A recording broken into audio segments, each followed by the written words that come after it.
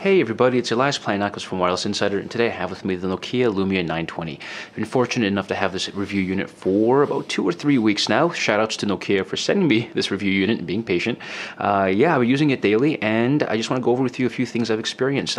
We'll start off with the software and the hardware and the software and user interface, menu settings, options, as well as some of the features included by Nokia into this Windows Phone 8 device. So let's get started with the hardware. What I do like is the fact that the Lumia lineup does have a variety of colors available. In this case black, but there's also in this particular model a gray, red, yellow, and white available. So it's nice to see something nice and colory, something that can get your attention and suit exactly your character and what you want to have.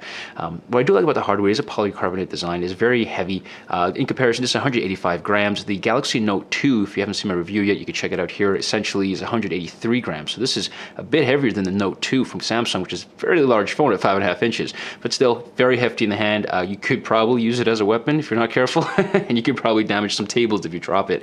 But I really like solid hardware design, and this feels great in the hand. It is a 4.5-inch display, 1280 by 768 pixels, so it's a good feel, and it's a good size, manageable, and you can reach both corners with your thumb. So let's go over something I noticed right away: the 3 touch or capacitive touch buttons at the bottom for back, home, menu, as well as search. The phone is off right now, or it's on standby. The lights aren't on, but it is reflective. There's a metallic surface underneath the plastic cover, in this case Gorilla Glass on top of the phone, but underneath that is a reflective metal surface, so you can see them in dim light or even in bright light, so they don't disappear. They're always visible, and of course at nighttime or in low light conditions they do illuminate, which is cool. So let's get started right off. 1.3 megapixel camera at the front. On the right, you have volume up and down, lock, and power button on over here, and a dedicated camera button with clicky clicky. You can take pictures with it. You don't have to worry about touching the screen. You have an actual camera button. I love that. It's very rare. It has it. On the left, you have nothing. At the top, a 3.5mm headphone jack, as well as a secondary mic. The micro SIM card goes in there. At the bottom, you have a micro USB charger port and the speakers. And this actually also has wireless charging. So there's a little thing you can get from Nokia where you can drop it on and it'll charge by itself. When you're done, pick it up and get the hell out. It's pretty cool. It's nice to see that slowly coming, and Nokia's leading the way with wireless charging.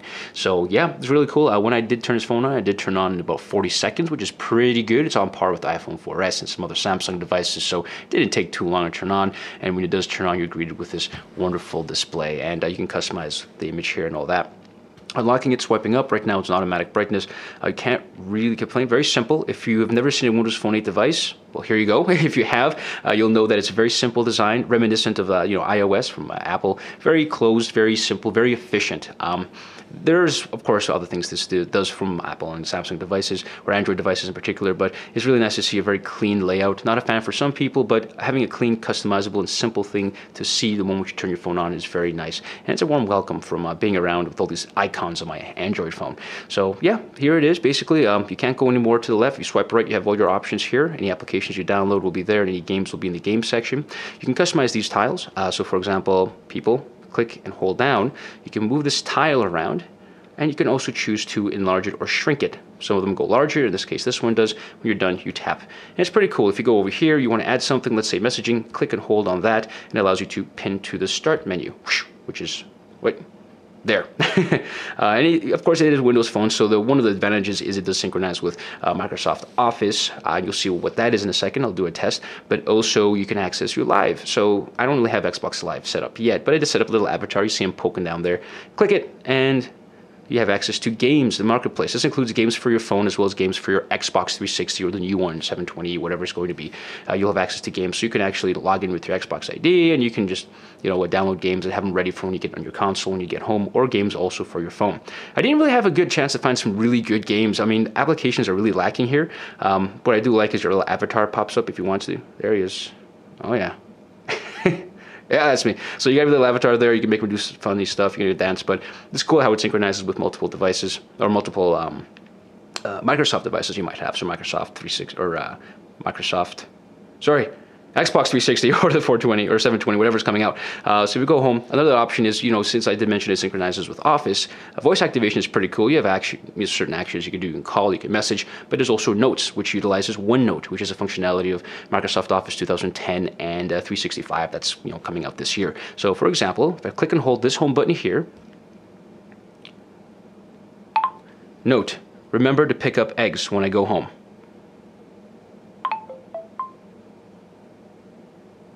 Okay, I guess they didn't know I said eggs, but X, close enough. Make sure you pick up X. And there it is. And what's cool is, you know, it says what you want to do, or what you said. It will secret one note as well as have audio. Note. Remember to pick up eggs when I go home. It's pretty cool in case something didn't come through. It has audio with the text. And the moment you go back, it saves it, and you have it there forever, and it'll synchronize over the cloud if you'd like to with OneNote. So you can have access to this stuff back and forth, and it's fully compatible. So if you're a Microsoft Office Power user, as well as a 360 user, and whatever, it really works well, as well as Microsoft Glass. If you do have a 360, it plays well with that. You're allowed to have a secondary device where you can control certain options through your 360, like game options, audio, channels, whatnot. So that's cool. But again, if you don't have 360, you're not looking at this stuff, let's get the hell out of here and go do something more different, something awesome. Nokia has a whole bunch of things here that is not usually included with other devices, either from, you know, from Samsung or from LG. So if we go over here, there are a few options. There's here City Lens, which is pretty cool. It shows you the virtually augmented reality kind of thing of what's around you. So let's go ahead and click City Lens. I'm gonna have to move my camera. And it shows you some options here. Okay, if all options, which was flooded, so that's too many. Eat, drink, whatever. We can search, and I'm gonna do Starbucks. And it's pretty cool what it does. Oh, I have to calibrate. Okay, I think that's a good thing. So when it's on a flat surface, it does show you what's in your immediate area. If we do prop it up a bit, you can see that. It shows you basically what you're looking through the camera, what's there. So that's where Starbucks are, 9 kilometers, 13 and 15 kilometers. There's just a little radar icon up here, which is pretty cool, of anything in your vicinity. And if you scroll back down, it shows you a cool map overlay of what's available. Pretty cool. Again, it's not really fully tweaked out yet, but it's a really cool feature to have so you know what's in your area. And considering I'm not getting the best signal down here, this is actually pretty responsive. Cool. So let's get out of here. Let's look at something else. What other goodies is Nokia thrown in here? Drive Beta. This is their driving app. Works really well here in the Toronto area. I've got a Mississauga, which is just outside of Toronto here in Ontario, and it works great. Right now I was looking for GPS. That's fine, but you have a good idea of how the maps look. That's where I am. Look at all this roads. That's cool. One nice feature, if you go back, yes. Go to options, I can change from 2D to 3D, from overhead view to behind the view like you saw there, and also change, if I want, night mode, so I don't have to blind myself. So that's actually day, my mistake. Settings, and let's do night. And it's cooler on the eyes, so you can still drive around. You can even have alerts that warn you when you're traveling too fast, and it turns red and it notifies you that you're going faster than the speed limit. I usually turn that feature off. Sometimes we're in a rush. So, okay, there's that. Let's go on to something else. Maps, which is basically a GPS. It works pretty good. I know. You can have certain overlays. What's really funky here is you can download. When I launched this application, it did give me a choice to download maps for my immediate area. So download maps, and now I can choose where I can download or what maps I want to download. So I downloaded Ontario, which is about 170 megabytes, 140 megabytes. Downloaded in like 2 minutes on Wi-Fi. But I can also add other locations. Why do you have to download? Well, because they're available off of the internet. You don't have to have a data connection when you're using this. It'll use GPS even without cellular connectivity, no matter where you go. So I can go to Mexico or even Cuba here, download that 35 megabyte thing, and if I'm driving around even with no signal, I'll be able to use the maps. Really, really cool. Don't think you knew about that. If you did, great. If not, you can make full use of it. It's awesome. And here, transit works great. I press that here. You won't really see much because I don't really have a trip to plan, but it did list when I first launched this applications, the different kinds of modes of transportation or public transportation, including here, Go Transit, York Regional Transit, TTC, local, long range, Greyhound, all that stuff. Pretty cool. It actually picked it up, and I was kind of surprised to see that. So if we go to games, it takes you here, and again, there's not too much to see in that regard. What I was getting at is the applications, they usually just dump here. Everything else is organized in the games category. So if there's any other program, it will just go straight here. Baconit is a Reddit equivalent. There's not really much there in terms of what most people will use. For example, the default browser is Internet Explorer. Chrome is not available. You know, there's certain other things, but they're slowly getting there. This isn't Nokia's fault. This is just Microsoft slowly rolling out some applications, and I'm sure in due time we will get there. So let's go back here. And let's take a look at YouTube. Now, YouTube is not an actual application, which is sad face. It just takes you to the mobile browser. And this is a good chance to show you how the keyboard looks. So, yeah, simple, dead space here. And just very square chiclet style keyboard. Let's try doing something. So, results pretty good. Let me try making a typo. Actually, it's referring to Google or YouTube's search thing. So, let's try doing this way. Okay, kind of smooth, that's not bad. Nice. Feels good, man. Feels good. None of this fancy stuff going around. It actually feels really nice when you're typing. And it just takes a bit of getting used to if you're used to a smaller phone, because this is a nice 4.5-inch display. So great. Let's go ahead and search for something. Let's go for, I don't know, Avatar movie trailer. Oh yeah. Let's check the audio. I'm also going to do something. This is just to check, see how it works. All right, fine, video. Until there's a dedicated application, you know, it could certainly be better. The controls here are not too intuitive. There's no click to seek. You have to actually use these fast forward rewind buttons. Volume's indicated up there.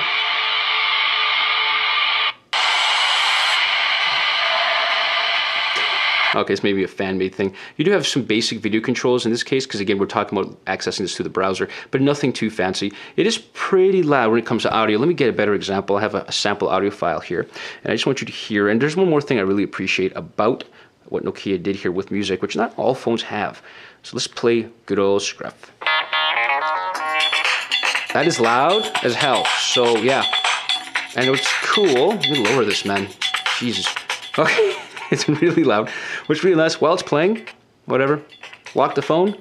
When the phone's at the lock screen, you can control the music. Not all phones can do this. I'm glad this one can. Thank you, Nokia. Oh, thank you, Microsoft Phone 8. And of course, when you go home, that tile that plays music will now be updated with the artist that's playing, because it's a live tile. It has to show you live information. It's really cool. Audio is incredibly loud when it wants to. It also has advanced audio controls if you want to have, you know, Dolby Digital surround sound or simulated surround sound under settings. So under settings itself, there's a whole bunch of other options too. You can change the theme. You can change the different color options you want in the device. This is something you experiment with once you get the phone, but it just really shows you how they're trying to bring it to you and make sure you get the most out of it. I really like Kids Corner. It allows you to enable a password so that people can't get into, like if you give this to somebody, unless they enter a password, they only have access to certain or limited options to the applications they can launch. So for example, if I turn on Kids Corner, I can choose the applications, in this case, what games I want them to have access to, as well as music if they want, or any applications. So I can choose what people will have access to unless they enter a password, which is nice. So that way there's no fear of somebody doing something they're not supposed to, kids or anybody else really. You want to give them your phone and just play around. So no more accidental Facebook updates. So let's go back here. Let's check out the browser. I'll go to whatever website I can. Let's go to something that's full. Let's go to the actual full YouTube website, because all my other example websites only have mobile versions allowed to them. Here's desktop. This is open Wi-Fi. Cool. Let's go home.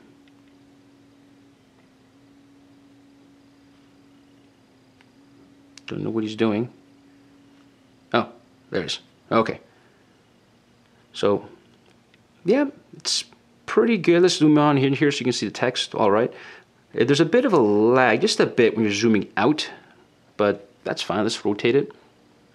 Configure it correctly. Okay, cool. Pinch to zoom works nice. That's nice. Awesome. All right, so yeah, it's pretty good. You know, they're getting better and better over time, but browsing is actually pretty nice. Let's try clicking something. And yeah, it would have been nice if this disappears over time, but unfortunately address bar does not disappear when you're using the phone. Cool. All right, that's that. Let's go and check out something else. If you want to know how this phone looks in the sunlight, we went outside and did a quick test. It was overcast, but I can totally still see some functions of the phone. I can see the dial pad, the pictures. It actually is better than what you're seeing right now. And I really appreciated that too, because when I am outside walking around and want to show someone a picture, video, or an email, it's kind of important that they can see it, you know, because outdoors or indoors, it should always be a good user experience. So that's what I had when I was outdoors. If we go here to the calendar, I like how simple. I really like how everything's black. A good theme. It's consistent. It's always a dark theme, which is much easier to see, and it shows you in small little letters if you have something, just gibberish, but it shows you if you have something booked there, and it synchronizes pretty well with your email account if you want to set one up. Speaking of email, let's see how emails do look on this guy. We have the welcome email. There we go. And yeah, pinch to zoom. Very nice. Supports HTML5 inside emails. I noticed some of them were animating, which is pretty cool. I do have a gripe with Android. Some of the default mail client outside of Gmail is kind of silly. It lags a lot when you're zooming in and out. Not very intuitive. In this case, it's very uniform, very simple. I love the way this looks. Let's see how it is when it rotates. Cool. And you're in business. Awesome. So yeah, emails are pretty cool there. The dial pad, if you didn't notice in the sunlight test, boom, here it is. Very big. Right in your face, all dark, nothing will blind you. I love that. I wish it was always like that. If you take a look at the camera, I did take some sample pictures, but when you do press and hold the camera button down, it takes you over here. Oh, and speaking of camera button down, if we lock this phone, click and hold, takes you straight to the camera. Even if the phone is locked. If you have a password, it'll still take you to the camera. Some people are used to that, but it's not the same. Galaxy S3, you cannot do that. There's a different option. You have to unlock your phone before you can use the password. Some other phones are the same way. With this guy, Nokia Lumia 920, you can access the camera while the phone is locked. Of course, all you can do is take pictures. It won't give you access to anything else. You have to download certain lenses. In this case, Panorama, Smart Shoot, Bing Vision, just detects QR codes and other items, text, and Cinematograph, which tries to animate pictures as it's breathing. But there's a lot of cool things you can do in the photo editor, and I do have a few pictures here I took so you can have an idea. This phone's been getting a lot of smack talk about the camera quality. I can't complain. I mean, if you're trying to really go up close with no flash, just so you can do a stress test, that's fine. But on an everyday or day-to-day application, I like it. It's 8 megapixels of love. I mean, here's an apple I took with the flash on. You can see how fresh that apple is. Let's go. There's my mouse. It's a little dirty, I know. Let's go left and right. This is a test of the autofocus functionality. So the pen was right in front of it. You notice the back is blurry, so it knows what it's doing. Really nice when the sun is setting. And this is a little solar lamp I have. So autofocus is doing its thing. And this is an interesting test. This is with flash. If you can see that. Get the light out of here. This is without. So with and without. This looks brighter because that's just the dim of my monitor at nighttime. What this phone actually did was it enabled the flash before it took a picture, but it took the picture after it used the flash, even when I had the flash option disabled. So this is technically, the picture was exposed and taken without flash. I believe the flash was enabled so it can focus, not to actually expose or illuminate the picture. So with flash and without, and even with flash, it worked really good. You can see everything you want to. So yeah, pictures were really nice as well. I can't complain with the camera. Now going back to the specs for a moment, it does have 1 gigabyte of RAM and a dual-core 1.5 gigahertz processor. I didn't mention it initially because, to be quite honest, I haven't seen anything here that can fully tax that kind of resources. I mean, application specifically, there's not much available as of yet. I didn't see really cool 3D games or anything like that. Sure, there were some interesting ones I was playing around with, but it's nothing like certain ones I had on my Android or even iOS device. So yeah, it's getting there, but 1 gig of RAM and dual-core 1.5 gigahertz processor is more than enough for something designed like this. Windows Phone, it was done very efficiently. It's a very simple layout, and I can't really ask for more until something else comes out. And by the time applications are developed for the Lumia 920, it'll fully support it, but then another device will come down the road, and then another review, and you'll see over and over again how it evolves. It is a 2,000 milliamp hour battery. I noticed it did get me through an entire day. I am using LTE. If you swipe from the top, there's LTE. So I did notice I was getting pretty much a good day's worth. That has to do with a really nice display it has. I noticed the blacks are very dark. Must have something to do with that wonderful battery management system. And it is an IPS LCD display. They refer to it as a PureMotion HD clear black display, which is, can't complain. Compared to my S3 and some other devices, it's just much darker. I like this. The colors do seem pretty good.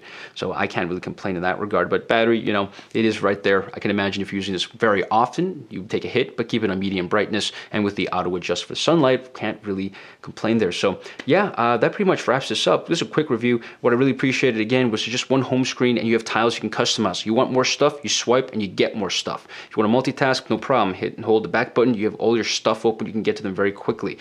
Voice activation is, you know, not too bad. I mean, the fact that it synchronizes notes with an application that's recognizable by a desktop application, OneNote from Microsoft, is pretty cool, especially if you're a power user.